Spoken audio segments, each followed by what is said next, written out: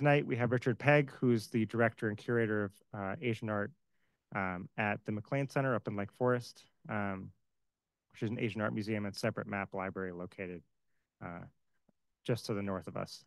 You'll note on the walls here are facsimiles from the MacLean Collection that they have generously provided to us. He's the author of Cartographic Traditions in East Asian Maps from 2014 and the Chinese Blue Maps Correlating Heaven and Earth in the Early 19th Century, which is forthcoming, having to do with his extensive work on these blue maps, which has the unfortunate requirement of having to travel the world to find all the blue maps. And he was a guest curator of Heaven and Earth, the Blue Maps of China, which has been up in Boston, and it just came down, is that right? And he'll be talking about that exhibition today. All right, so without further ado, please welcome Richard.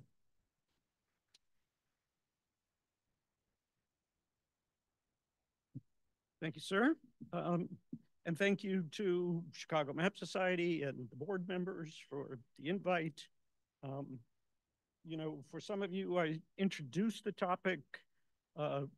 You know, as you know, every June we sort of host the group, and often we have our fellows who typically teach, so that come in sort of June, July, August, talk about the work that they're doing. But 2 years ago, our blue map had come back from conservation. It happened to be sitting there, and I think my fellows were all talking about other things, and I believe probably Curtis said something like, "Hey, Richard, why don't you talk about the blue map?" Because we had it out. We'd literally gotten it back after it being away for 3 years. We'd had it out. We'd gotten it 2 days before, and so it was sort of sitting out, and he'd probably heard me talk about it earlier in the day or something related to that. So this project really began for me in 2007 when we acquired our copy of the terrestrial blue map, which I had acquired in New York during Asia Week. I'm an art historian by training, so Asia Week was something you know, most of you know me within the context of maps, but Mr. MacLean also has the largest private collection of Asian art in a freestanding private space in the US. That's what I was hired to do. I've osmosed somehow into, as you all know, once you get sucked into the vortex of cartography, there seems no way to escape it. So I have embraced it like all of us. So this exhibition project emerged as part of working with the Leventhal. We've created a digital partnership. As many of you know, our Map Chats, our digital platform for publishing our collection. Our Map Fellows are the primary authors for that. I'm on the board of the Leventhal, and so I'm also in charge of board of review, so I'm in charge of content. And the Leventhal has one Chinese map. And so Garrett said to me, "Can we build an exhibition around our map?" And I said, "Sure, I can massage that into something." And so this is essentially how this exhibition came to life. I've been for the last 4 years working on a big publication related to this. Would have been out this year. It was supposed to come out with the exhibition. University of Chicago Press was a little slow in their review. You know how things work. And then actually my co-author and I decided in the end to rewrite the entire book. It really had too much information. We had translated literally every text on every edition of the terrestrial and the celestial maps, embedded that into a narrative. And I think the common complaint was there's so much stuff. So we kind of extracted, we took out all of the translations, and now I think that the results will be worth it in the end. But the exhibition was planned, scheduled, et cetera. What you're looking at here are some of the installation photos. It just came down a couple of weeks ago.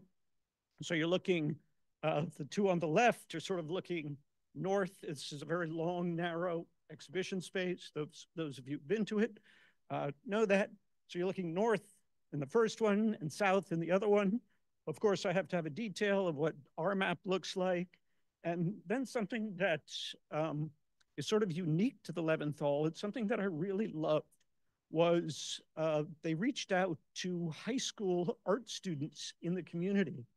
And via Zoom, I gave them a series of talks talking about how they're made, the materials, production models, some of the content.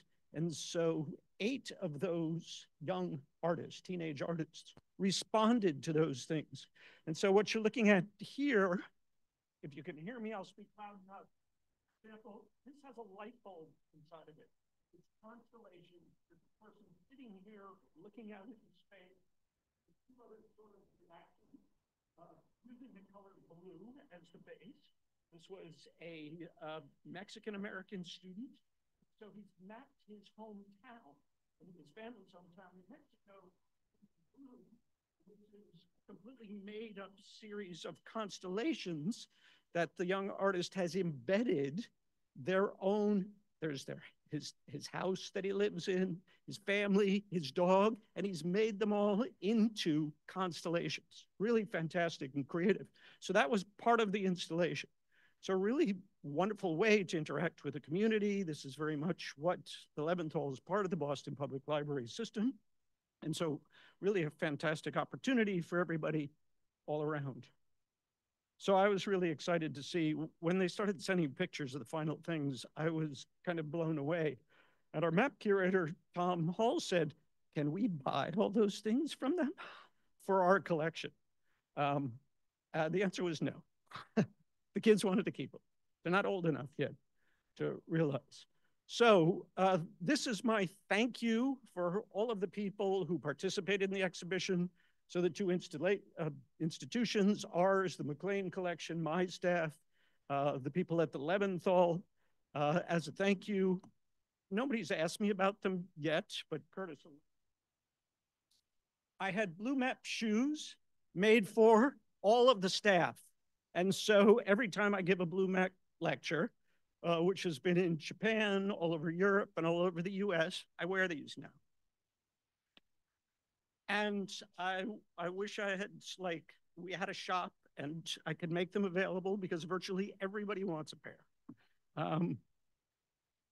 In any case, conservation people, installation people, again, I just want to kind of thank everyone in a public setting for all of the hard work that they put into making it look seamless and fantastic. So what's the exhibition about? Heaven and Earth. So this pair of maps were created in the early part of the 19th century. We'll get into that a little more detail. But typically, they were printed from about 1812 to about 1825. And there are only 2 collections in the world that own a copy of the terrestrial and the celestial. Both of these are in Chicago. The celestial, as you can see, is right here at the Adler Planetarium. And the terrestrial one that you're looking at is in our collection. And so this idea that we could join the 2 Chicago blue maps and put them together for an exhibition was too good an opportunity to pass up. So what's important to consider about these 2 things is typically all of the studies and work, and there aren't a lot of them, which is quite surprising to me, for these 2 works, polarize them, separate them. The terrestrial maps are considered cartographic and geographic and studied within a historical context, that historical context. The celestial map is scientific. It's celestial mechanics. It's all of those things. And so the original intentionality of the production has been completely separated. And part of what I want to do with this exhibition, and did do, is reunite them and get people to realize that these fantastic large format, that's each one of those is 8 scrolls. The whole thing together is more than 8 feet wide and almost 4.5 feet tall. These are really impressive objects. These are big maps.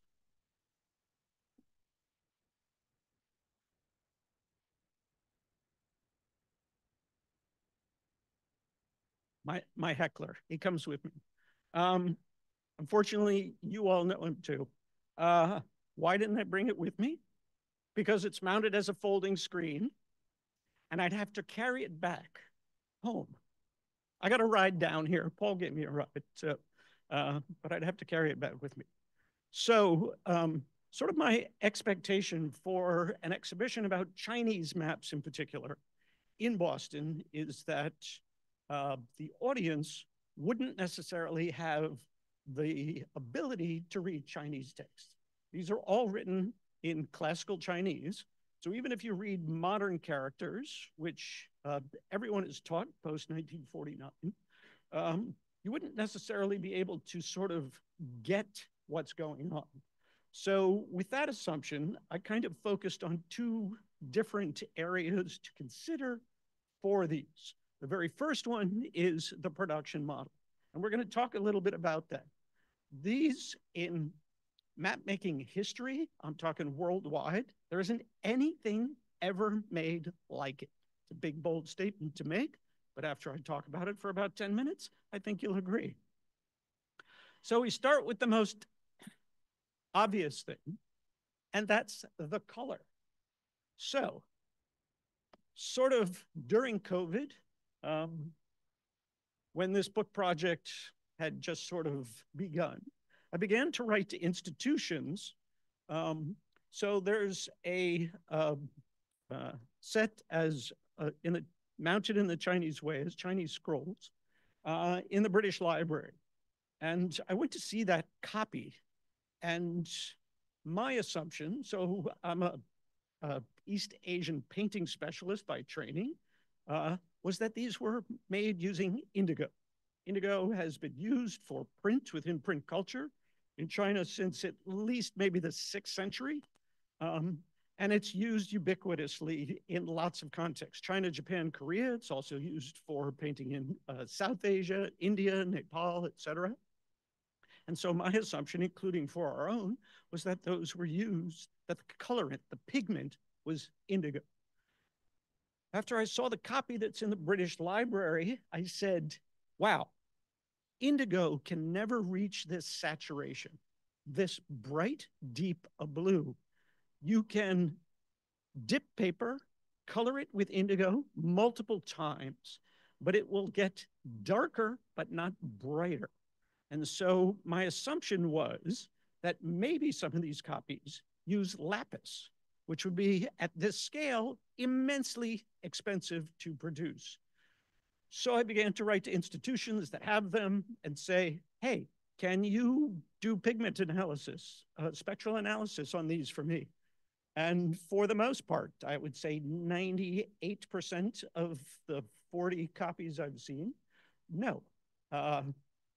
The reason is most libraries don't have a conservation lab with spectral analysis. Some universities do. So ultimately, I wrote to Harvard, as my little note tells you. So the head of the Chinese section at the Harvard Yanjing Library is someone who had studied colorant in the Dunhuang cave chapels in Western China that date essentially 4th through about the 10th century. So I knew he would get it if I said I'd like to do pigment analysis to determine the colorant. He said, great, but no one's allowed on campus. I can't get in. This was November, what did I say, 21? Fade to spring, I write to him again, and Annie Shi Wang, who's sort of his assistant, I think she's associate librarian, something like that. She wrote to me and she said, well, you know, we actually have 2 copies. And I said, but you only have 1 online. She said, but why would we need a second one online? And I said, point, well taken. I hear you. And she said, would you like to go on a Zoom call and look at the 2? And so we did. At that point, I reached out to Mr. Ma again, Professor Ma, and I said, hey, can we do some kind of spectral analysis? He said, sure, we have the Weissman Center. It's just a few blocks away. So this is what happened that spring. It got walked over to the Weissman. And the woman who was in charge there, we'll see her name shortly, she got them. We were in correspondence. I think we had a Zoom call where I talked about the project and what I was trying to achieve and what I was looking for. And she said, fine. Apparently, an hour after she tested it, she had confirmed it was Prussian blue. And not only that, so she didn't tell me right away. The next morning, she went to several art shops to get different samples of Prussian blue to confirm that it's within the range of Prussian blue. She was so excited because the importance of this is that it's the first large-scale use of Prussian blue in all of Asia. So 1812, Prussian blue had been introduced to Japan by the Dutch and to Canton by the British in the 18th century. So the Dutch introduced it to Japan in 1750. By 1760, there are a couple of artists who use it in a very minor way. And then in the 1790s, the British start to export it or import it into Canton. So it's expensive and it's considered a medicine. So it's not in the usual kinds of categories. It was difficult to track down. Japanese attempted to recreate it in 1800, failed. It's a complex process. It's a distillant. It requires nitric acid, hydrochloric acid. It gives you crystals, and depending on the size of the crystal, that's the tone of the color. So it can be from black to a palish aqua kind of color, all the same colorant. So here are her results under spectral analysis, those scientific geeks.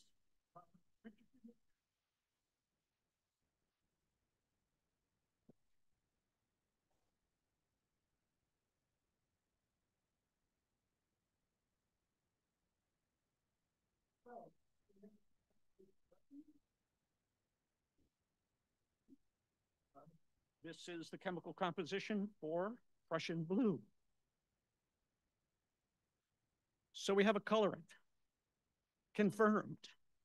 It's at that point that I arranged for a place here in Elgin, Microtrace, who typically does forensic work for all of police, FBI, all sorts of government agencies.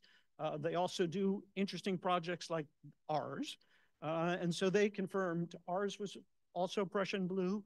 In addition, we have a black ink copy, and it's just straight up carbon-based black ink, which was what I had suspected, and they confirmed that as well. So we'd begun to get a few institutions to confirm it.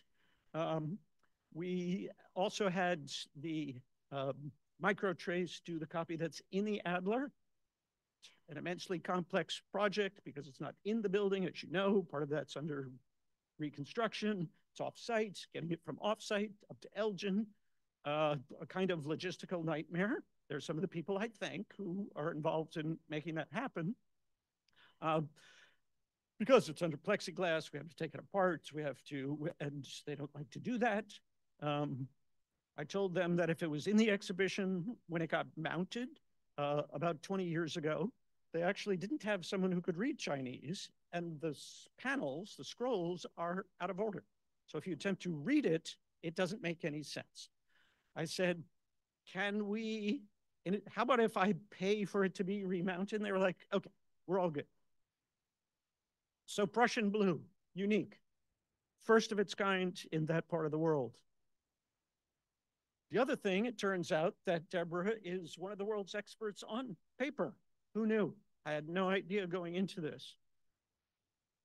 The process for printing, so typically, whether it's a copper plate or a wood block, you carve or etch a negative image onto the plate or the block. You ink that. The space that's carved away is blank. A piece of paper is applied to that block, pressure is applied, and you pull off a positive from a negative block. This is really important because what I'm going to tell you is not that. Another assumption I had made, I knew it was wood block because we can see wood graining. Large wood blocks, probably pear, has to be something because they're 4.5 feet tall and 11 inches wide. But this is the Chinese. They've been printing for 1,600 years. So what she started to notice was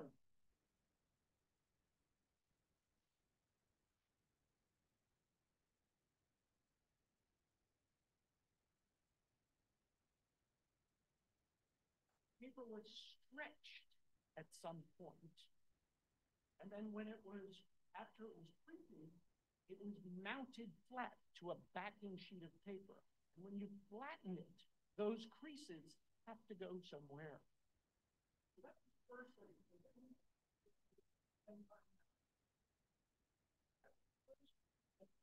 Conversation, and I think it's woodblock printed, and she's starting to tell me that it's not. And I'm like, I'm not sure that we're sort of miscommunicating, or I'm not understanding. You're talking about intaglio and verso. I thought I had a pretty good idea of what that was. And she's describing this process here, and I'm trying to describe the other process. Eventually,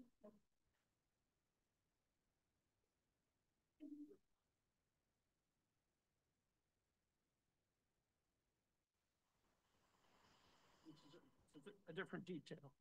What that tells us is that the process was what's called a rubbing.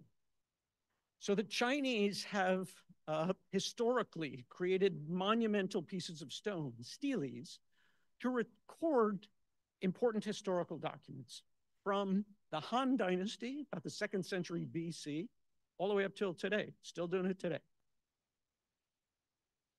Those who are interested in epigraphy and calligraphy and the collecting of calligraphy would often go and make a rubbing from a stone stele. So a stone stele is a positive image. The characters are positive. If there's a map, that's positive. And so the process to make a paper copy from a stone stele is you moisten the paper, you flatten it over, you use thick and bend the paper into the negative, creases long lines where the paper has folded. So as you know, Chinese in early 2nd century invent paper. And so there's lots of different kinds of paper. Typically for a rubbing, you use a primarily bamboo based, because bamboo fibers, high tensile strength, but a very short fiber. The typical paper that's used for paintings and calligraphy, sort of high end, has a very long fiber. In both cases, they retain their whiteness over time for thousands of years. But what you want, if you use the high quality paper to make a rubbing and you go to bend and stretch it, you will break it. And then you'll have tears in the paper. With short bamboo fibers, you can shape it. Not a lot. We're not talking about more than maybe 3 or 4 millimeters, but enough. If you try to do the same thing with fine paper, it confirms for us that ours are printed in a rubbing manner. That means the wood blocks are carved in the positive, and from that positive image, you make a positive print. So I mentioned to you, my specialty, my training, my doctorate is in East Asian painting. I have never seen a rubbing style print this scale, let alone of a map of anything, anywhere in the history of Chinese. And I've talked to a lot of colleagues in the last 17 years. Trust me, no one's ever seen anything on this scale. So those two considerations in and of themselves, the pigment, the colorant, and the method for printing. So this is one of the things that I wanted to focus on for the exhibition, was the production model. There's lots of other details that are unique to this that are so strange. For example, I'm gonna just call this one. These little strips along the side, these are title slips. So these are shortened abridged versions of the title. And in the bottom corner, each one of those is the number 1, 2, 3, 4, 5, 6, 7, 8. 8 scrolls to produce it. What you're supposed to do after you print it, cut those off, mount it onto a scroll, and then on the outside of the scroll, you put the title slip. In the Euro-American context, we don't necessarily have this format. But if you have a lot of scrolls and you don't have titles on them, then you're opening each one to try and figure out what it is and which is scroll number 1 and which is scroll number 7, etc. Again, never have I seen this front end consideration. So typically the mounter, as is the case almost everywhere in the world, the mounter and the producer, the printer, the maker have nothing to do with each other. The guy makes it, then it goes to the mounter, right? Can you imagine receiving, you go to a frame shop and tell the guy, I need this mounted, you bring your Van Gogh drawing, and he says, oh, by the way, I'm gonna just trim this edge off of it. Hope you don't mind. So this kind of consideration on the front end, which tells us something about the people who made it.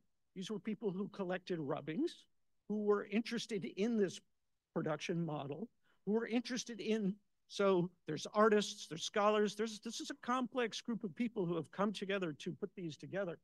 This kind of consideration. And we know it's supposed to be trimmed off. And we have a copy right here in Chicago at the Regenstein at the University of Chicago, which I only discovered 2 years ago. Because all of a sudden it popped up online. And they said, no, it's been on there for years. I said, no, it hasn't. We look once a month for blue maps. What's funny about this copy is this strip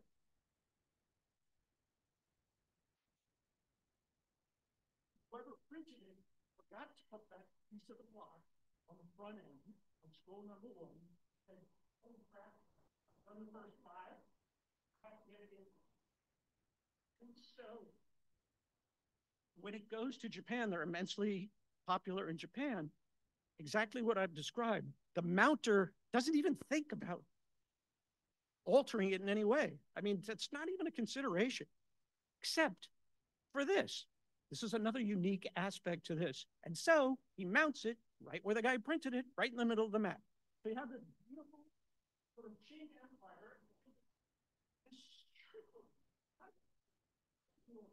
looks ridiculous. And anyone with half a wit would have realized that, that wasn't what it was supposed to look like. So the other thing is this little piece. It's called a dauber that they ink with, which is like a giant Q-tips cloth with a cotton wadding inside of it. And so you have ink in a container, and you kind of do this, and you kind of do this. That's one of the other interesting aspects. Because it's a rubbing, every single copy is unique because it's hand colored. And so sometimes some of the islands that you see out in the ocean, there's a very sharp outline. Sometimes it's kind of like a halo. Sometimes it's left white, so each time it's inked, you get something unique. So, talk about the process.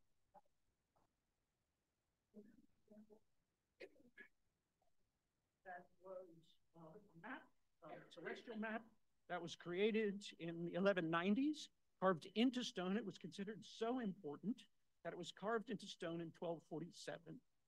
People have been making rubbings of it. This happens to be the one that's in Harvard.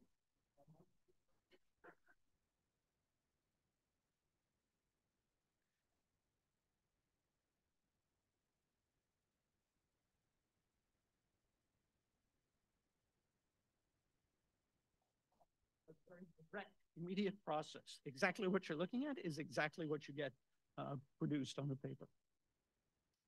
I've been dawdling. So some of the themes I wanted to tease out were ones that I thought were fairly simple to convey. And one of them is what I call the Gujin paradigm. I've written about this in several places, but this kind of term, kind of then and now, the conversations that happen over time is a very Chinese consideration. If you want to know the definition to that, and this kind of intentionality of recognizing the past and using that as a stepping stone to understand the present and changes that have happened, which gave me the opportunity to talk about the one map that the Leventhal owns. It's a good one. It's from the 1790s, produced in the court in Beijing. Two maps that reference the moment that the Jesuits first came to China in the first decades, the late Ming period, the first decades of the 17th century. Both of those maps are specifically referencing that moment. The map below that is a contemporary map, a map created essentially in 1767. This is the moment when the Qianlong Emperor sort of creates a space all the way and relationships all the way around the empire. Starts in the 17th century before the Qing is even formed. Mongolia, Inner Mongolia, Outer Mongolia, Eastern and Western Mongolia, Manchuria. They are Manchurian, the Qing dynasty. The last piece of this, we have Tibet, we have Vietnam, all of those borders is what's today called Xinjiang, which just means new border, is created in 1759. The Qianlong Emperor insists on creating a new empire map, and that's what you're looking at. So this is a juxtaposition, 1790s. What's significant about that is it's at that period that the Russians, the English, this is the McCartney missions we've heard about, that's 1792, when essentially the British drive into Beijing and say, you're going to trade with us. And the Qianlong Emperor says, you don't have anything of interest to us, hit the road, essentially. But this moment of essentially what we call the West, I don't like that term because it's very Eurocentric in its consideration, but it's the moment that the Europeans are back. They came in strong force in the 17th century, then we had a kind of lull for a while. It's not that there weren't Jesuits still working in the Chinese court, but once again, the end of the 18th century, a lot of pressure is being applied by all of the nations of Europe and Russia from sort of two different directions, from all the way in the parts that are in Asia, which is, I think, like 70% of Russia or 80% of Russia is in Asia, and then from Moscow itself. And so there's all of this pressure going on. But this map produced in the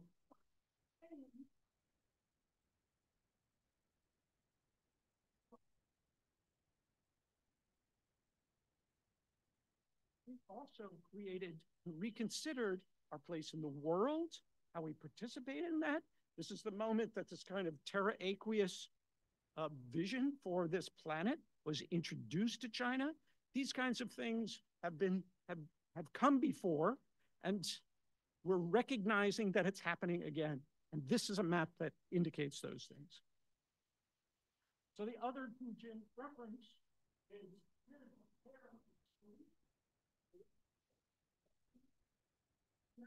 described when they were produced. They're both produced in 1247. They still exist today. They're in Suzhou in the Confucian Temple. They were, at the time, part of the education system. They were localized in a place of learning, which is important as you look at the trajectory of celestial and terrestrial Chinese maps produced over time. These maps are exactly the maps, and there's lots of reasons, but I'm not time for that.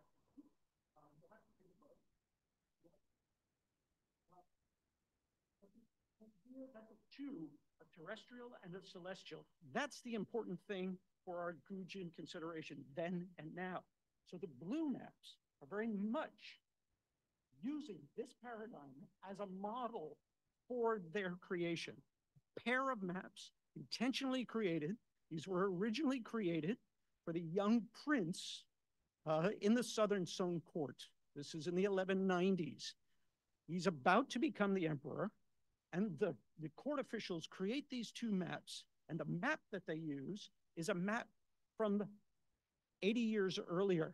when the Sung was an entire nation. The southern Sung is because the Jurchen people take over North China. The capital moves, Hangzhou in southern China. And so they create a map which says, this is something for you to aspire to. Let's return to the way it was when our family, our imperial family, was at its greatest. In addition, there's correspondences that are created with what happens in heaven, happens in earth. That's another complex paradigm that the blue maps and these maps activate. So we had that thing, terrestrial, in consideration about those correspondences between the two. It's about good government and a stable government.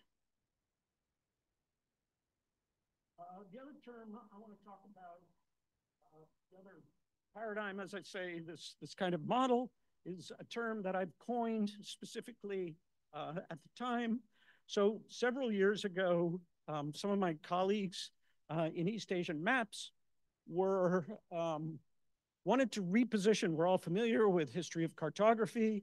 The chapters on China, Japan, and Korea are at this point 30, I think that came out in 92,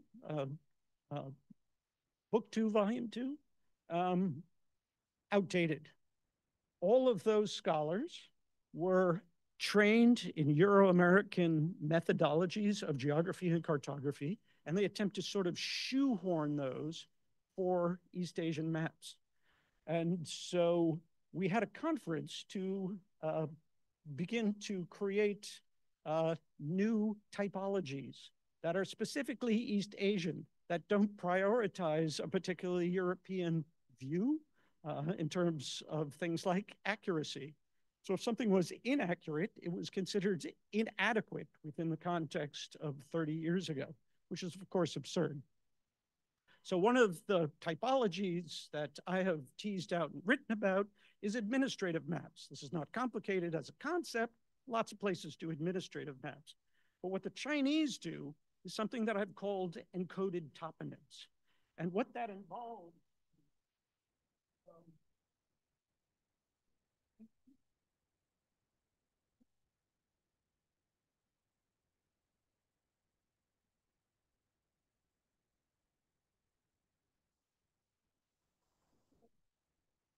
corresponds to an administrative body, like a city, a capital, city, a prefecture, all of the administrative bodies, top to bottom. So the inner part of the blue terrestrial map is every administrative body in the Qing Empire. It is not to scale because it's not considered important. This is an administrative map. But what it tells you is communication system, tax base, mail system, all of the considerations for essentially running an empire, population densities, all of that information is happening in the field.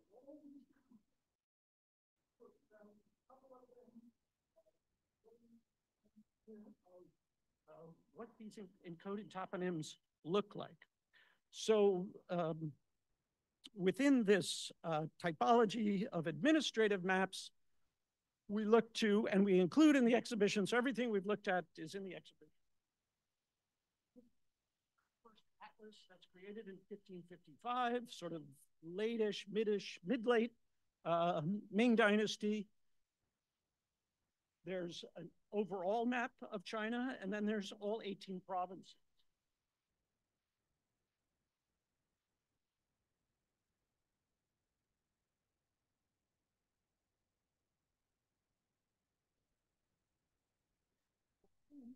Running the entire state. So, pull up this detail. So here you can see line shape, square, dot, solid dot. So all of that administrative information is placed easily seen through this atlas format. Essentially, they take that key system and transfer it over time. It continues up until the early 19th century with our blue maps. Then the last one I want to talk about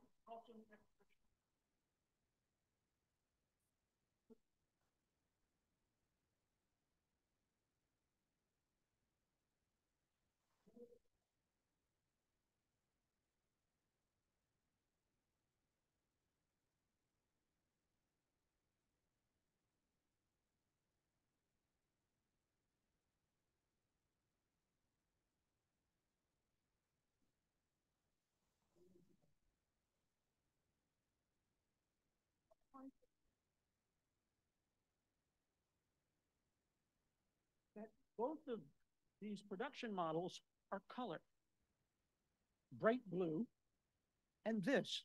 So there's something about the second decade of the 19th century in China where color and this particular map for completely this map is only like a third of the width. It's about the same height, but it's a third of the width. So if you can imagine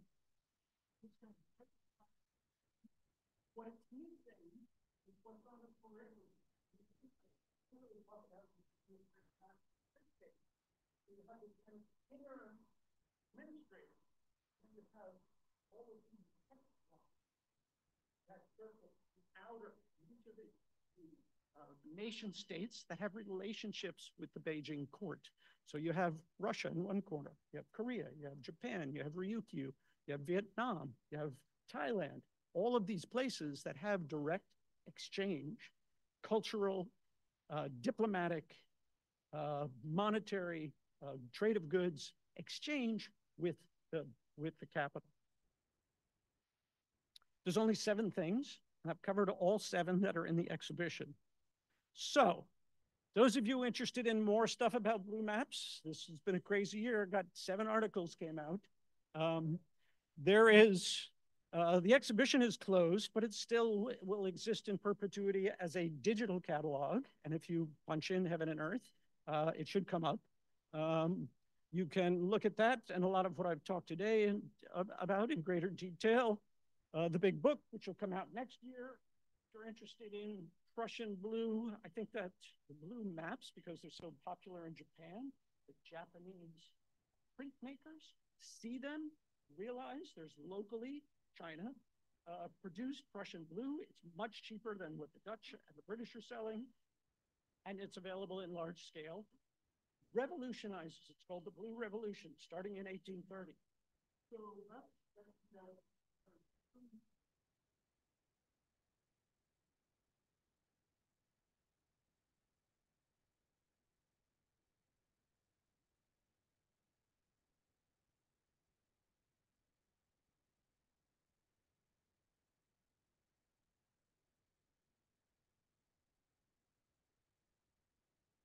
Laszlo is my co-author in the Blue Map book. She and I wrote for that Map in Colors catalog some of you have seen, which was that German education production that they did. Lots of scholars contributed from around the world. We were one of the ones that contributed on East Asian maps, and specifically on the production. We hadn't confirmed it was Prussian blue when we wrote that article. Thank you.